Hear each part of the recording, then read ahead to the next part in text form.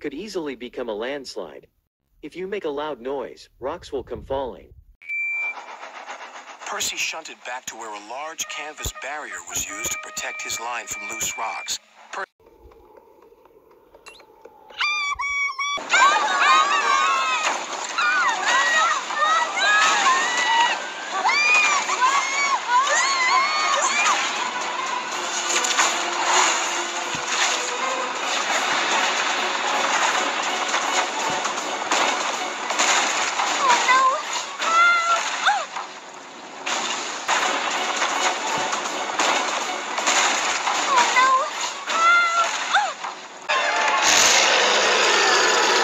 It's a rock. Oh, I know it's a rock. I know, but let's just pretend for a minute that it's a seed, all right? We'll just use our imagination.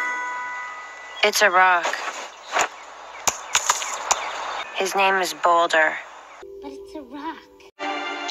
It's so high. I think we should all go up together. Many have tried. Fluttershy, you're the expert on wild creatures. What do you think the dragon will be like? It's so steep. Oh, okay.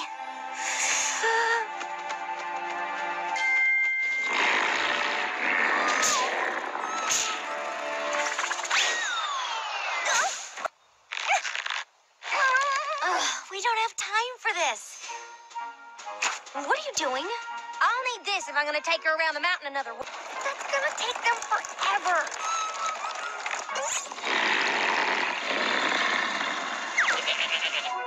Don't worry, Twy. We'll be there lickety-split. But it's so wide. Come on, Fluttershy. We should be much farther along by now. You could just leap on over.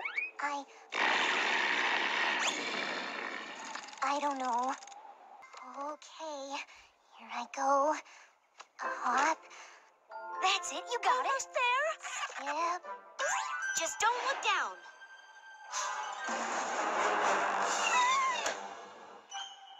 I know it's a rock! Don't you think I know a rock when I see a rock? I've spent a lot of time around rocks! Oh, you have a pocket pet? Like a tiny mouse? Or a baby bird? Or a trained butterfly? I am. He collected metal from the foundry, coal from the yards, flour from the mills, rock from the quarries, and fuel from the depot. Then he delivered it all to the docks.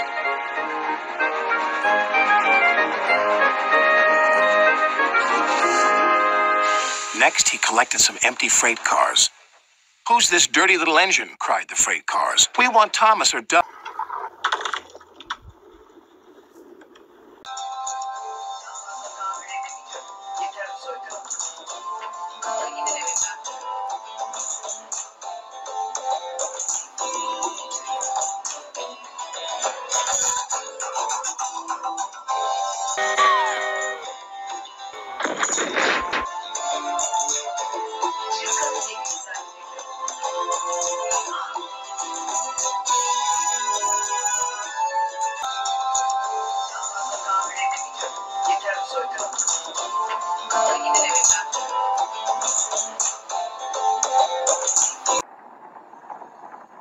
Get out of here fast!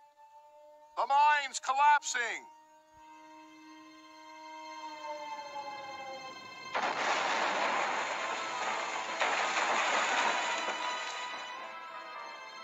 "We'll just have to make a run for it, Percy," called his driver. "There's going to be an avalanche," wailed Percy. And he was right. Worse still, the track he was on began to crumble. "Oh, help!" wailed Percy. Then he remembered something he had seen earlier. "There's a canvas barrier by the track. That might save us." And he was right. Worse still, the track he was on began to crumble. "Oh, help!" wailed Percy. Then he remembered something he had seen earlier. There's a canvas barrier by the track. That might save us.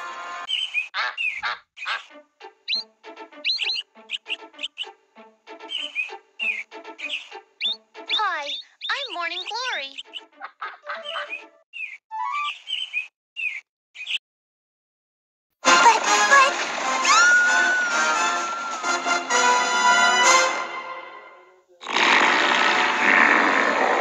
In order to get home, we will come up with something that'll blow everyone away. No. I need a seat.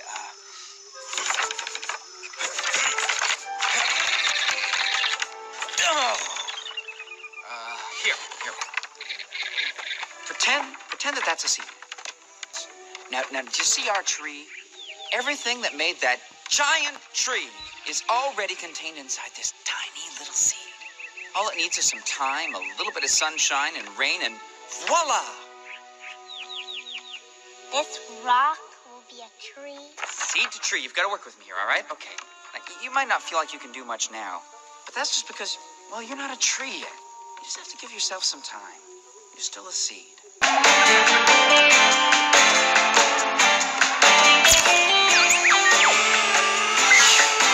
Group picture. Practice run number 36A, attempt 7. Success! Oh no. Your eyes do not deceive you. I finally invented a selfie sensing camera. It hovers into position whenever it detects a selfie opportunity. I prefer to take selfies myself. Which beach blanket should be used for the photograph? You mean the white one or the white one? This is toasted oat and linen lamb's wool, eggshell, warm frost, pale nimbus, and, well, that one is white, I suppose. Yeah, that's what I was talking about. It's a rock. I know it's a rock! Don't you think I know a rock when I see a rock? I've spent a lot of time around rocks! His name is Boulder. Don't worry, Barry. I'll save you. Nice to see you, Ember, but wouldn't it have been easier to come in through the door? No time for doors. I've got to protect you from the fire. What fire? But Dalmatian smelled smoke. We both did. Oh, you must have smelled this toast I burned. That's such a shame, too. It was my homemade apple corn bread. So there's no danger? Nope, but as long as you're here, how about I fix you both a nice hot breakfast? Mighty kind of you, Barry, but we should be on our way. Someone else might need saving. Uh-oh, Spot's about to fall into the giant hole. Stop, Spot! Hi, Ember. If you want to borrow my shoes, just say so. No, I'm trying to save you from falling into this great big hole. Thanks for being worried about me, but there's really no danger. See? But how did you do that? I painted it. It's just a picture.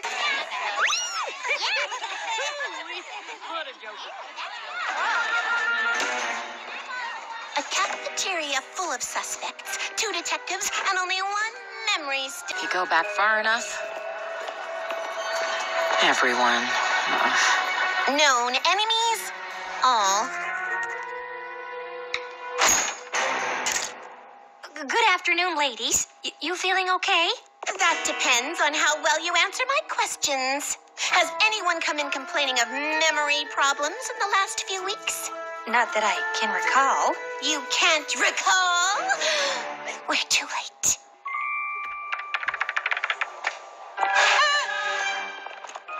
Will you accept a half-chewed carrot stick?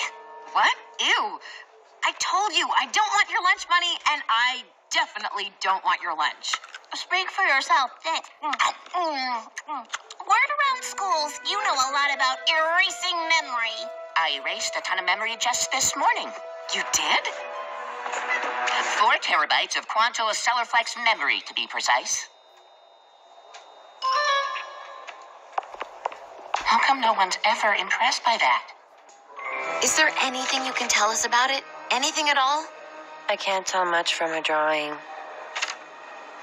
Okay. Only that it's felsic intrusive igneous, granular in texture, most likely arranged in an equigranular matrix with scattered biotite mica and amphibole, at least 65% alkali feldspar by volume, with a melting point of 1250 centigrade, plus or minus 10 degrees. Sorry I couldn't be more helpful. Sure. It seems like we've only come up with dead ends, but I mean, me in that race. What are you talking about? I can see your memories, and I'm not in them. And exactly how is it you can see our memories, if you don't mind me asking? With this. It's obviously a cheap knockoff of ours. We got them together. You were there, remember? Why is she still talking to us? Pinkie Pie, what about when I came to your sleepover before the Battle of the Bands? Ha! The closest you've ever come to a party of mine is freshman year when you pretended to be Applejack and texted me, "Your party is lamer than a hungry duck in snow boots." Like I'd ever say that. It really hurt my feelings. And wasn't very nice to the ducks either.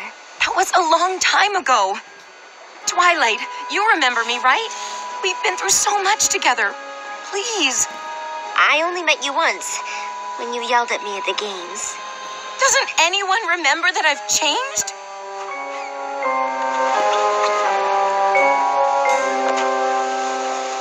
Maybe not anyone.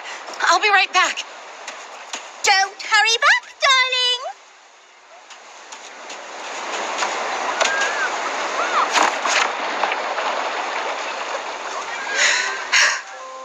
Dear Princess Twilight, this is gonna sound crazy, but are we friends? Am I nice? Please answer. Of course we're friends. Are you okay? What's going on? Kinda hard to explain. Might be easier in person. Well, not person, so to speak.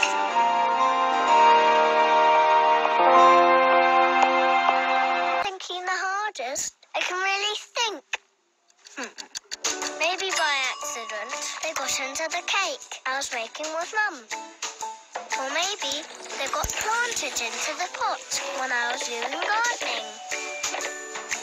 Or maybe they walked off all on their own. Not there. Not anywhere. Well, we'll just have to wear some different ones until we find them. Look! Now I remember. Mum told me to put my shoes in the cupboard.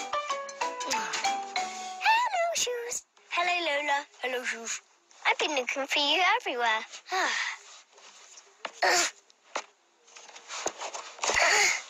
Lola, you see, Mum was right. She said those shoes are too small for you anyway. No, they're not. There. Okay, then. Let's go. Are you sure they're not too small? They are my favourite. And my best.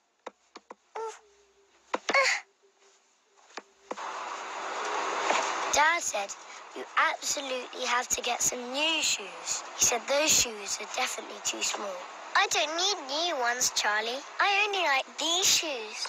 Different shoes won't go with my dress that I like to do skipping in. And they won't be as good for all of my dancing. And they won't go with my favourite dressing up costume.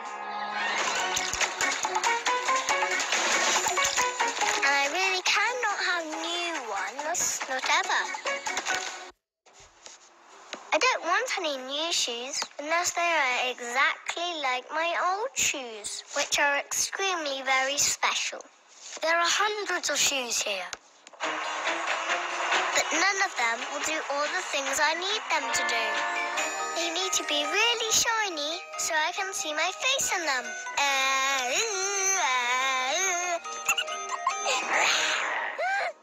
And they need to be bouncy. I can do lots of jumping and bouncing.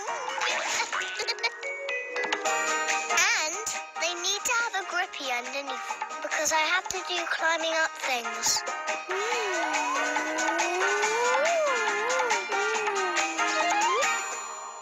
Dad said try these. They're red like you wanted. They are red like I wanted, but they are not shiny or bouncy or grippy on the underneath. What about these? You haven't seen them yet, Lola.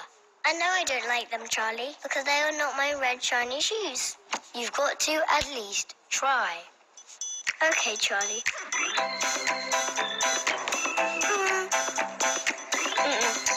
No. No. Nope. No. No. No. No. No. No. No!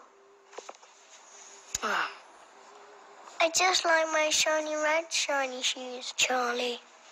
Sorry, Lola, but Dad says you absolutely have to choose now. Or he says he's going to choose a pair for you. I choose my old shoes. I really extremely don't like my new shoes, Charlie. They are not bouncy. They are not grippy in the underneath. They are not shiny. They are also not red too. They are brown shoes and they are buckly. Dad picked these ones specially because he thought you would... Banana? Oh, it's red. Oh, it's Mum's comb. The sofa hasn't gobbled up my red shoes, Charlie. Oh, don't worry, Lola. We'll definitely find them.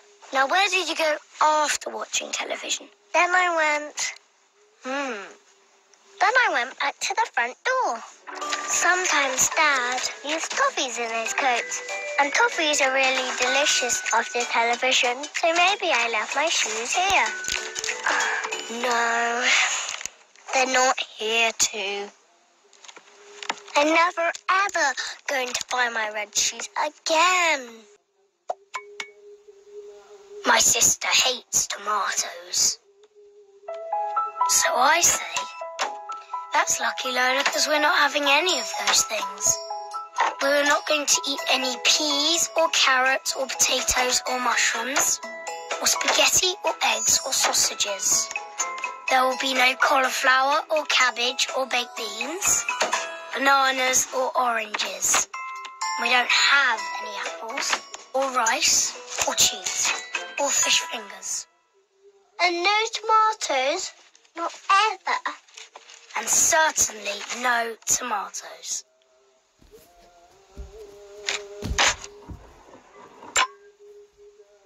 But why are these carrots there, Charlie? Carrots are for rabbits. I don't ever eat carrots. I don't ever eat peas.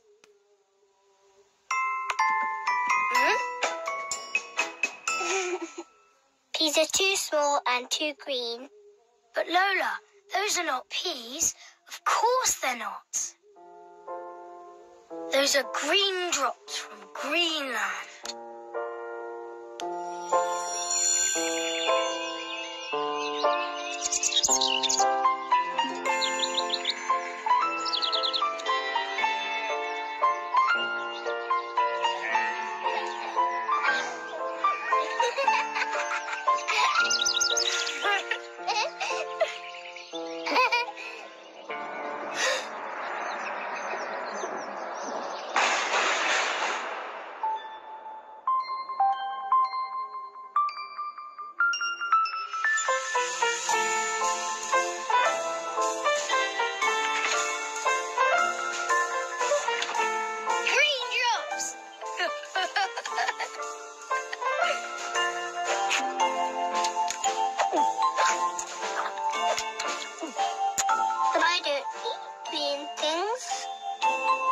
More for me, then. Raindrops! Hooray! Raindrops! Raindrops are so incredibly rare. Well, maybe I'll just nibble one or two. Oh! is, Lola? Quite tasty. Charlie!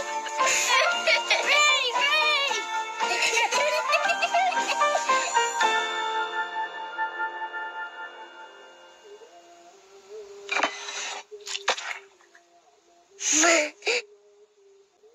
Not even mash. This isn't mash.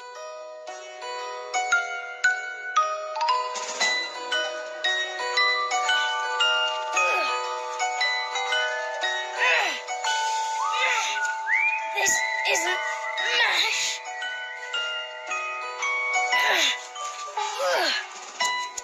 This is cloud fluff from the pointiest peak of Mount